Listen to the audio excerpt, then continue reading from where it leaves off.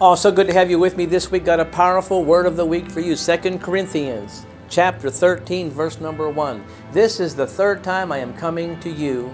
In the mouth of 2 or 3 witnesses shall every word be established. The scriptures are very plain in this language, that in the mouth of 2 or 3 is something established. You know, anytime you're involved in a situation with your health, your money, your marriage, anything that your circumstances in general, your possessions, your house, that's a circumstance. You know, the first witness is, number 1, you're a witness. Number 2, the Word of God is a witness. And number 3, your circumstances witness to you.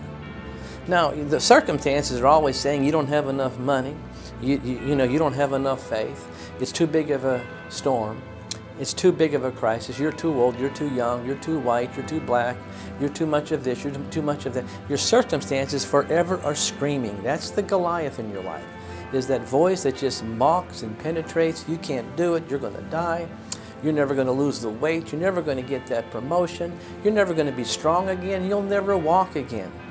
They all scream at you. But then there's you.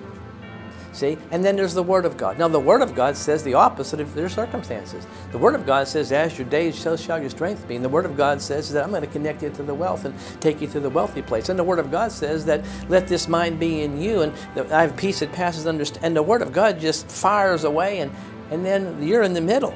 And you see the Word of God saying this, and then you see your circumstance saying that.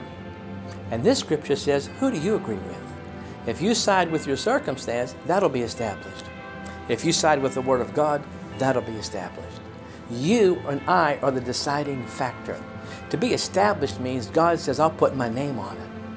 I'll put my blood on it. I'll document that in the hallways of heaven, and it'll begin to take place on the earth. See, God said, I'm going to put my name on sinking ships, on birds that can't fly, and dogs that can't bark. And, I don't put my stamp of approval on failure. I approve things that want to win, that reach for the prize and the mark of the high calling. And so you and I are the deciding factor. Are you going to agree with what you feel and what you see and what's talking back at you? Your age, your body, your bank account, a disappointed employee, an upset spouse, a bad report from the doctor. Are you going to let that just make you come into agreement with that? Or are you going to go over here and say, no, the Word of God says He takes me from strength to strength, that He renews my youth like that of the eagle, that let the weak say, I am strong. I'm going over here and agree with the Word of God.